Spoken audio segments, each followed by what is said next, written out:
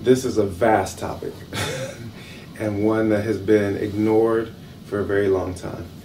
So it's not a thing that I could fully do justice to in any way in a brief interview as this. So I'm just going to touch on a couple of key, themes that I think, provide lessons, like, trying to provide maximum benefit in a short amount of time. So I'll reduce it to three kind of key lessons that we can draw from the West African Islamic tradition. Keeping in mind, first and foremost, that the West African Islamic tradition is the origin of the American Muslim community. Because enslaved Africans were brought to this country before this country was this country. Before there's a United States of America, there are Muslims that are praying on plantations in South Carolina, and there are Muslims that are praying in Virginia, and there are Muslims that are praying in New York City. Before, when it's under Dutch control. So Islam gets implanted here in what eventually becomes the United States of America, before the Declaration of Independence and all that. So this is really about an investigation of not what we can learn from a different tradition, but what we can learn by looking back to the origins of our own tradition.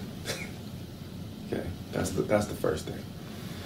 So then what are the kind of three principal lessons that we can draw from that?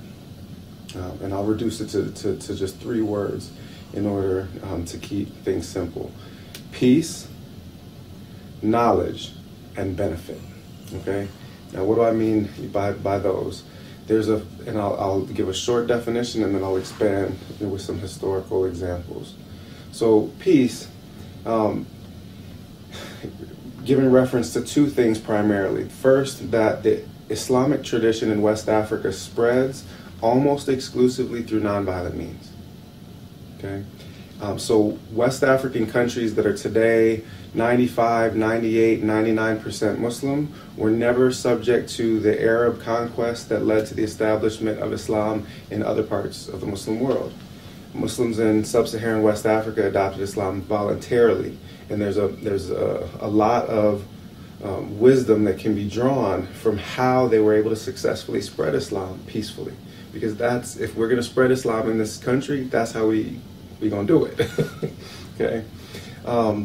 The second part of the piece is that the focus on peace was part of a broader focus on downplaying explicitly political and worldly aspirations amongst learned scholars. Leave the world to the worldly.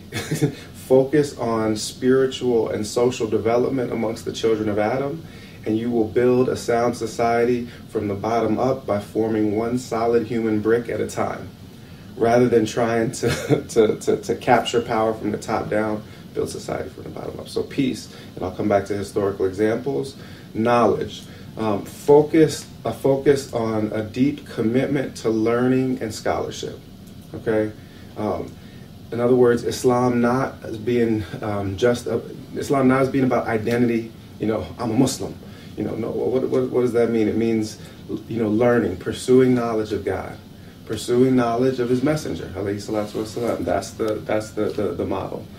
So not focused on identity, not even focused in a narrow way on piety. Piety is of course important, but the people of guidance in this religion have been referred to in the Quran as the ulama, the knowledgeable. So being pious isn't enough. You've got to pursue knowledge.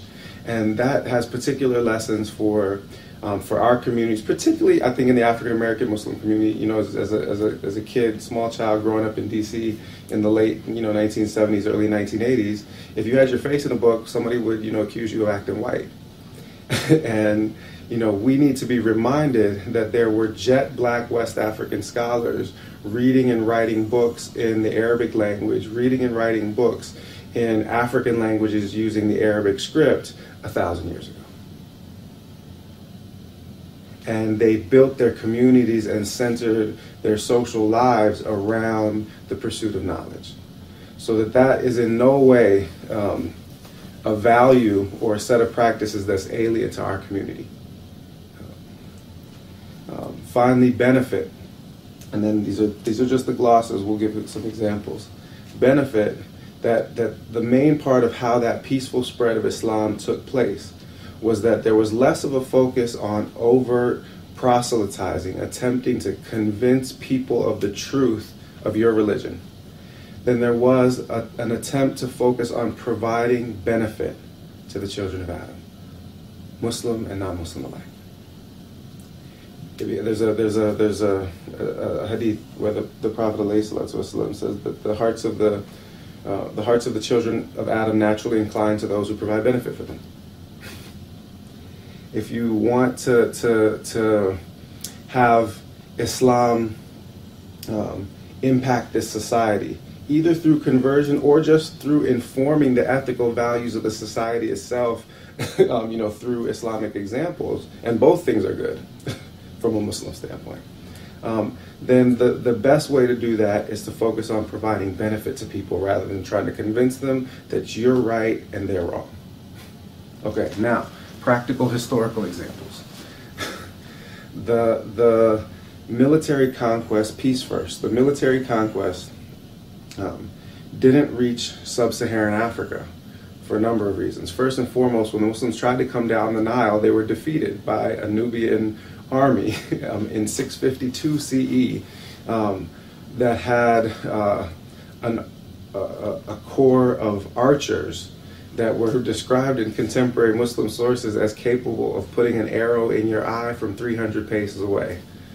So if you see, Steph Curry, draining jump shots, know that manual dexterity, didn't start when when Africans came here.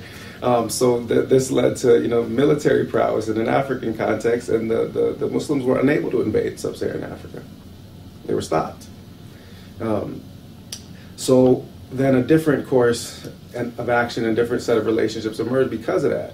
Merchants then spread Islam first, but merchants are there on business. They're not there to teach people religion, but they open the first trade routes that then allow scholars to come behind.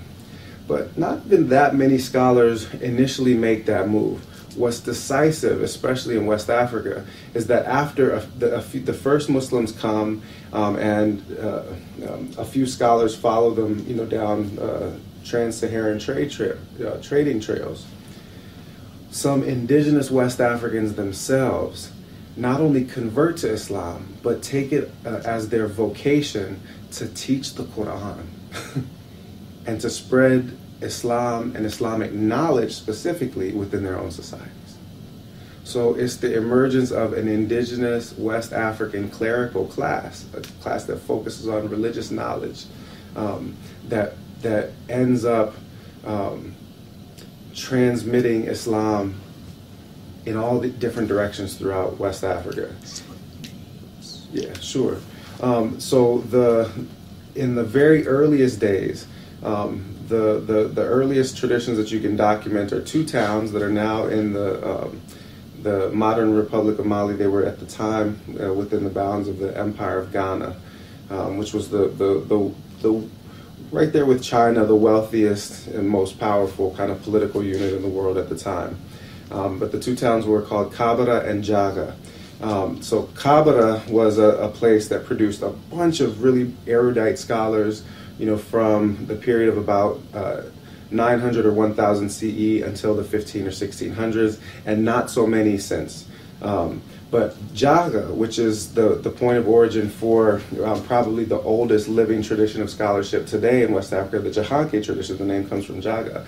That was a teaching tradition that was established in the same period and is still alive today, more than 1,000 years old. And there's Jahanke clerical families with names like Drame, Jane, Sise, Toure, and others in almost every West African country right down to the present.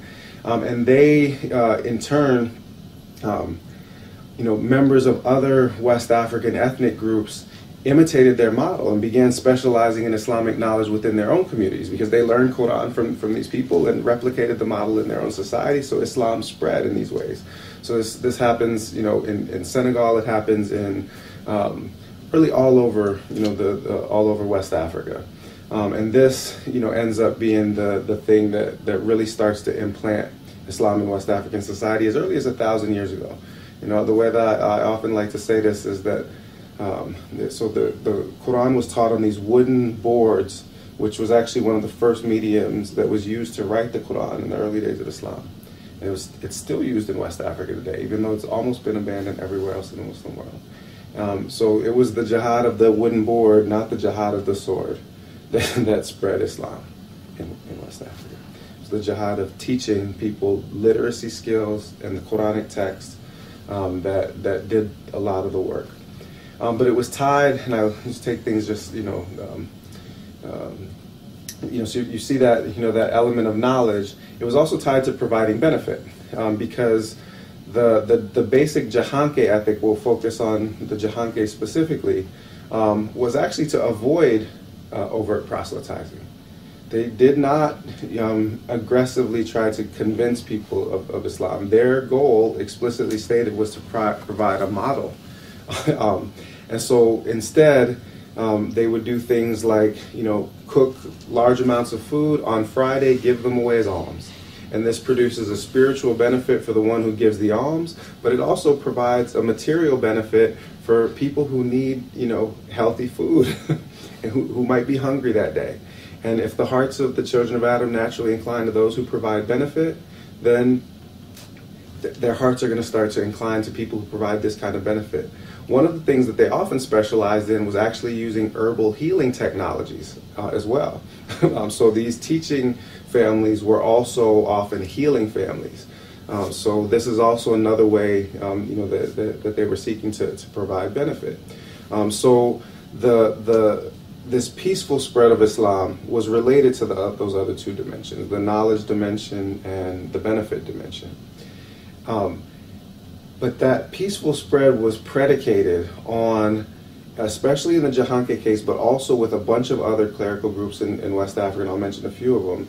It was based on an explicit avoidance of political authority. Scholars should not try to become kings,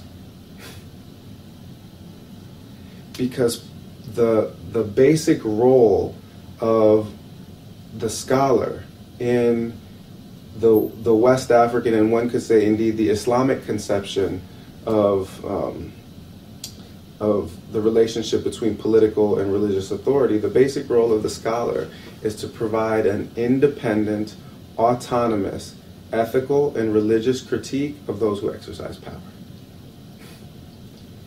So they separate church and state to protect the independence of the church, not to protect the state. See, in the West, we separate church and state to protect the state from the church. They did it to protect the church from the state, to keep it from being corrupted by the natural tendency in the human being to provide interpretations of Islamic law and Islamic understandings that would be favorable to political authorities, so that they would ultimately, be currying favor with rulers, or even trying to become rulers themselves. And in the few cases where they did try to become rulers themselves, the results were often, bad, because who is going to provide an independent critique of the state when the scholars have become the state? So you end up with bad religion and bad politics at the same time. And this was not just in the Jahanke tradition, and within the tradition of the Mouridiya in Senegal. There's a famous story about the founder of the Mouridiya, Ahmadou Bamba Mbake. He's invited by the most powerful ruler in his part of the world in the late 19th century, the Damo of Kajor, to come and serve as his chief judge. And Bamba, as a young man, got to observe some of the fundamental injustices that could be, tied to that. Actually, many of them had to do with justifications for enslaving people, and he distanced himself from this because it was something that he found revolting. In fact, there was once when a person came to try to give him a gift of a slave because of his piety, and he said, "You own him? And the man said yes. And he said, he said in Wolof, he said, "Soko mo me yamu mo, ndahmak mo myo bokoporom," which means, if you own him, then you own me, because he and I have the same master.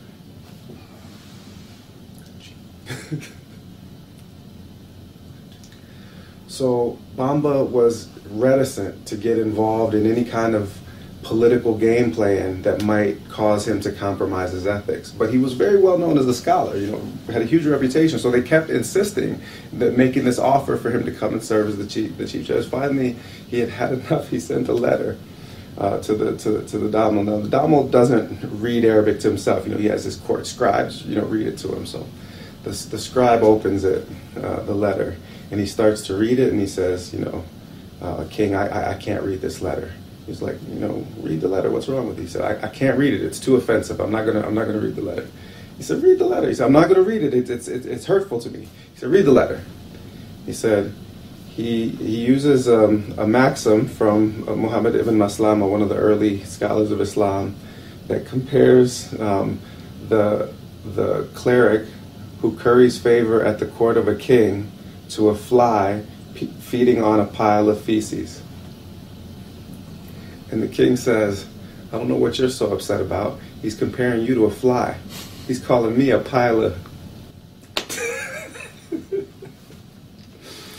So the point was that by the appropriate relationship between the religious and temporal authority, this comes up in the example from the Maliki juridical school. The founder of the Maliki school, Malik ibn Anas, was once called by the caliph at the time, Harun al-Rashid, who was, al-Rashid means the rightly guided, but he had a reputation for being not all that rightly guided. So he gets this invitation, he responds, he says that I would be ashamed to have the angels of the right and the left recording the tracks of my steps on the way to the door of a sultan in a matter of the dunya. I would be ashamed to be recorded walking to the court of a king in a worldly matter. So the basic idea is that the appropriate role is that political authorities should go visit scholars, because that's beneficial. But when scholars go to it means that they want something in this world, and you should watch out. You should watch out. There's a story that goes with that. Is one of the pious has a dream where he sees one of the scholars burning in the fires of hell, and he sees one of the kings enjoying the gardens of paradise, and he is puzzled at this because it's contrary to the expectations of the people. And then a voice comes and says, the king is in the garden for being close to the scholars, and the scholar is in the fire for being close to kings. So this wasn't just a kind of thoughtless disengagement from the political sphere. It was an ethical disengagement from the political sphere. It wasn't just in the cases like amongst the Jahanke or within the Muridiya tradition where there's pronounced doctrines of nonviolence. It wasn't just a kind of unthinking nonviolence, like, oh, violence is bad. No, there's certain kinds of violence that when people attack your family, you have a right to defend yourself. We all agree that states sometimes have to exercise violence in order to protect people. It's not that kind of where you say, oh, all violence is bad. No, but rather it was an ethical and spiritual value that was attached to never needlessly or carelessly spilling the blood of the children of Adam, because nothing is more precious in the sight of God. There's another scholar called Cherno-Bokar Salif Tal, who says that the only jihad that we know is the jihad against the ego, the jihad an-nafs. He says, as for the other one, he said it's waged by people who loudly proclaim to love God, but they love him badly because they destroy the most precious of his creation.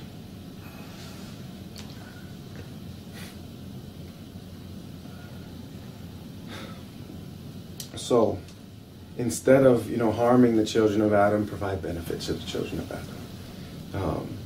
Instead of proclaiming your Muslim identity and standing on high, looking down at other folks, teach and learn knowledge. Make yourself knowledgeable, make yourself beneficial. People will want what you have. You won't have to tell them about it. You won't have to persuade them. They'll be persuaded by your, example. Because people don't really,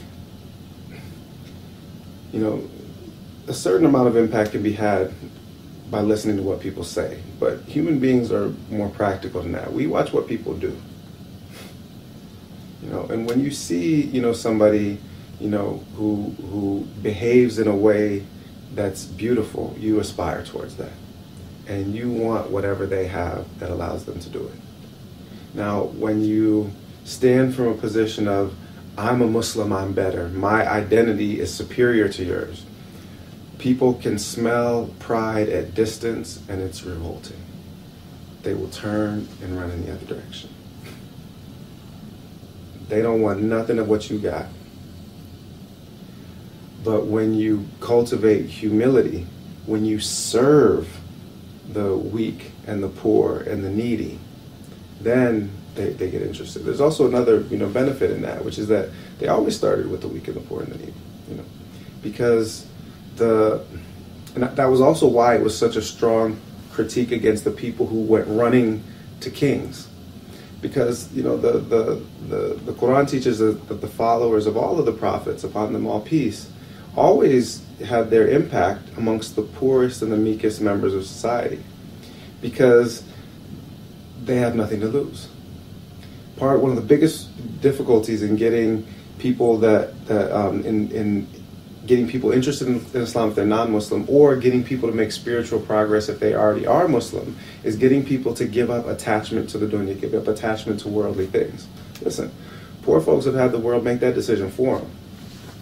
They've already given up one of the four principal enemies of man. Ghazali identifies them, and Ahmad Bamba, the scholar I just mentioned earlier, he reduces them to a mnemonic device to help you understand. They're the nafs, the shaitan, the hawa, the dunya. Na-shahadu. We bear witness. So the lower soul, the devil, the passions, and the world. And the world has already been, taken away from poor people. They don't have nothing to lose, so it's easier to reach them. Start by feeding the poor. Do that rather than, preach. So knowledge, benefit, peace, scholarship, service, and a focus on the social rather than the political. And there are many, many other examples that I can get to, far too many, for an interview this short.